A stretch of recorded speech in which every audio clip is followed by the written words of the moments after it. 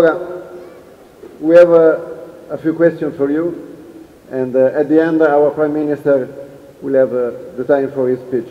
Madam Cousin, you often talk about the link between food and security, and the fact that hunger drives conflict and conflict drives hunger. Based on your experience, what are the most effective actions to achieve peace and food security? Well, thank you very much for this opportunity to be here tonight. Let me tell you how good you all look here tonight. Let me hear your voices for Bono being here to help us create public will. When we talk about peace and ending hunger, at the base of peace is food security. The ability for people to feed their families, the ability for a child to go to school with a full stomach, the ability for a mother to know that she can provide the nutrition that will ensure that her child can live life to its fullest mentally and physically. And without that, without those abilities, we cannot have peace. Gandhi said to a hungry person, a piece of bread is the face of God.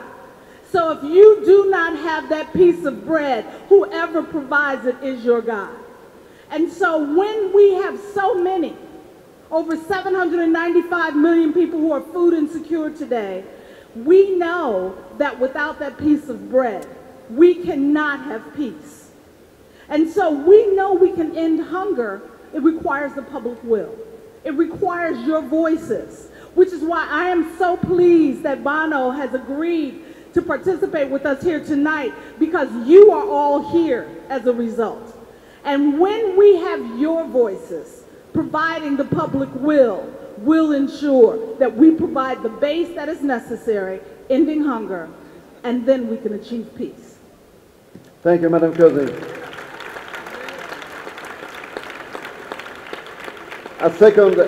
A second question for you, because Syria is currently the biggest World Food Programme emergency operation, assisting both inside in the country and beyond its borders. You have recently been in Yemen, where WFP is also carrying out another challenging operation. How are people coping in such a dramatic situation? They're not. You're seeing people make the moves that are required when they have no hope.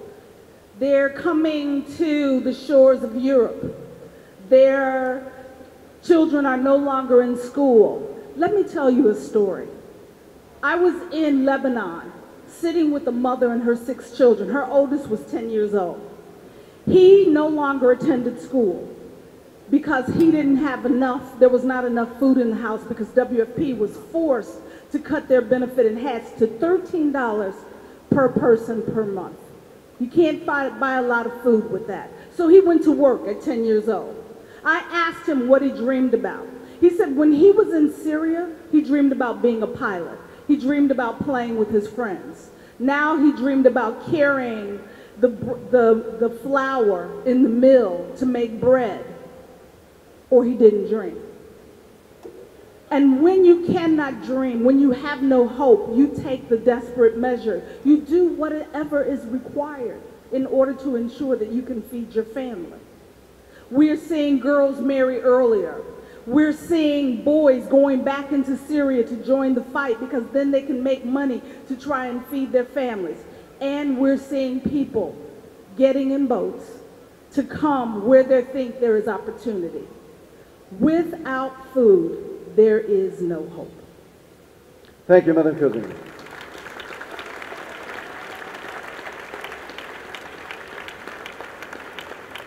Sappiamo quanto è un piacere per tutti noi avere questa sera con noi Mr. Bono. Mr. Bono, we want to start with these words, your words. We like to get stuff done. They are the sign of a concrete daily engagement aimed at solving problems. The world suffering from hunger and poverty is watching us, is listening to us. Can this challenge be overcome?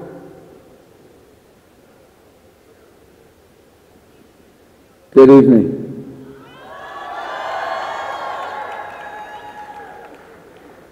Ciao, bella gente.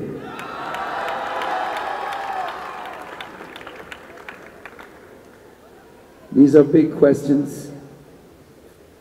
Can we fix the problem of hunger in the world? Can we fix the problem of poverty in the world? Can we fix the problem of conflict in the world? Well, on the first two out of those three, I can speak with confidence when I say yes, absolutely. There is already enough food in this world to feed the world. It is not the lack of food, but the lack of will to distribute the food that is the problem.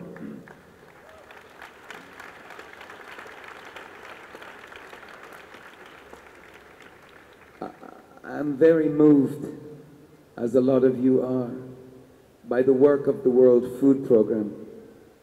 But like Minister Coveney was saying, it is extraordinary that every year they have to wait on funding on a case-by-case basis for them to be able to do their job.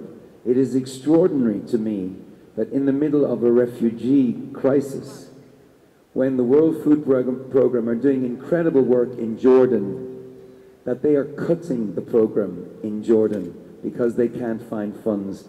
That is politically unacceptable to everybody under this sky this evening, and we say we'll not let that continue on, and we want to see a change in that, and I know the Prime Minister feels the same.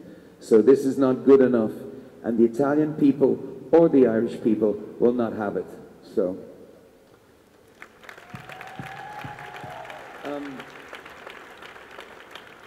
as regards conflict, there is a relationship here. And if you look across, for example, North Africa, and you see this geological phenomenon they call the Sahel, right across North Africa, you see the combination of extreme climate, extreme poverty, and extreme ideology. These three extremes are creating a lot of problems. And if you see on a map where all the problems have been from El Shabaab in Somalia, right the way through to Boko Haram in Nigeria, all the way along, you see these three extremes. I would suggest it's a political imperative for Europe now to deploy expertise and resources to prevent some of the fires, because it's cheaper to prevent fires than to put them out later. And it now has to be a political priority of us to deal with what's happening on the continent of Africa. And I think if we do that, we have a better chance at dealing with extreme poverty and extreme hunger. They are all interrelated, is the answer to your question. Mr. Bono, yesterday in Turin, you said, anger is about feeling abandoned, just not about politics. The injustice in the world is an expression of an injustice which occurred to you as an individual. For winning the fight against hunger, anger could be useful. Are we enough angry? You feel angry? I'm very, very, very angry about the waste of this woman's talent. This is an extraordinary woman. She's an actual hero. I'm just a rock star. She's an actual hero. And I get angry when I see her have to take a begging bowl and go to the 150 countries that are represented in the Expo, and she has to ask them, can she have some money so that she feeds the people who are depending on her. That makes me angry. And I can use my anger to quote my old idol, Johnny Rotten. Anger is an energy.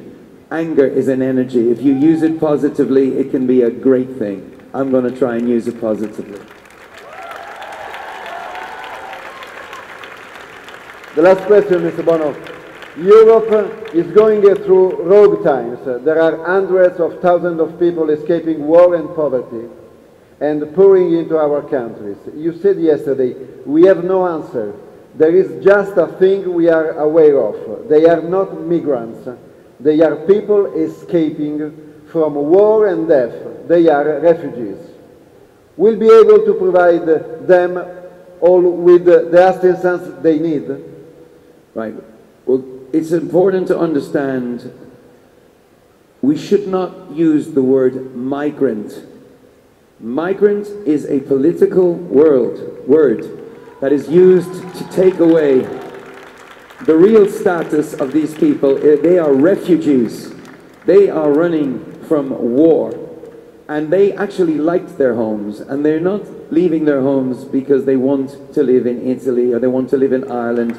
They're leaving their homes because they don't have any homes. And so we won't use the word migrant anymore. I have been a migrant. Lots of Irish people have been migrants, haven't they, Simon? And we're rather good at being migrants, but it's a different thing. And I want to applaud some leadership that happened, because when Prime Minister Renzi stepped out and said this is the moral obligation of Europe and of Italy, lots of people in this country went, what's he talking about? This is not, I'm not sure. Now, after Angela Merkel has followed suit and shown incredible leadership from Germany, now the Prime Minister Renzi looks like he was the same person in an insane climate that he faced in the media here. So I want to thank you, sir, for your leadership on the refugee crisis. Beh, Mr. Bono l'ho appena citato, io credo che noi possiamo ora ascoltare le parole del Primo Ministro italiano Matteo Renzi, che può scegliere se preferisce da qua o dal podio. Un minuto solo per dire una cosa. Credo che noi italiani dobbiamo guardarci in faccia. 15 anni fa Bono Vox viene in Italia, c'è il grande giubileo del 2000, ve lo ricordate? Io facevo parte di un'organizzazione di volontariato. Bono viene in Italia e dice dai, rimettete il debito, c'era il grande giubileo. Dopo fu un momento molto bello, molto emotivo, io me lo ricordo bene, lo dicevo prima a Bono. In 15 anni però dopo noi non abbiamo fatto la nostra parte. L'Italia ha peggiorato la propria posizione nella classifica dei fondi per la cooperazione internazionale e abbiamo dimenticato di dare importanza all'Africa e alla grande sfida culturale, economica, civile e valoriale dell'Africa. Allora, primo impegno, come italiani, lasciate stare le idee politiche di ciascuno di noi, dobbiamo tornare a fare l'Italia, cioè dobbiamo mettere più soldi nella cooperazione internazionale. Dobbiamo investire di più perché questi non sono dei valori astratti, questi sono i valori che hanno fatto grande l'Italia.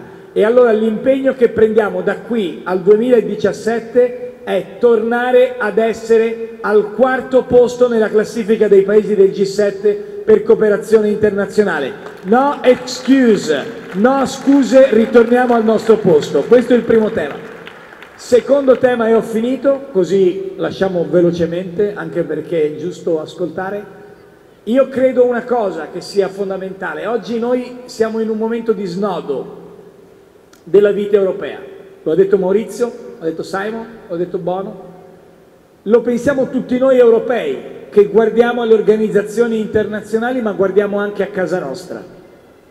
Non basta commuoversi. Non basta commuoversi quando vediamo quelle immagini di quel bambino che potrebbe essere nostro figlio. È giusto commuoversi, ma poi è arrivato il momento di mettersi in movimento. E allora guardiamoci negli occhi come italiani. Questi temi, la lotta contro la povertà, la lotta contro la fame, l'obiettivo zero fame nel mondo, non sono obiettivi astratti, lontani. Sono il motivo stesso per cui noi facciamo politica.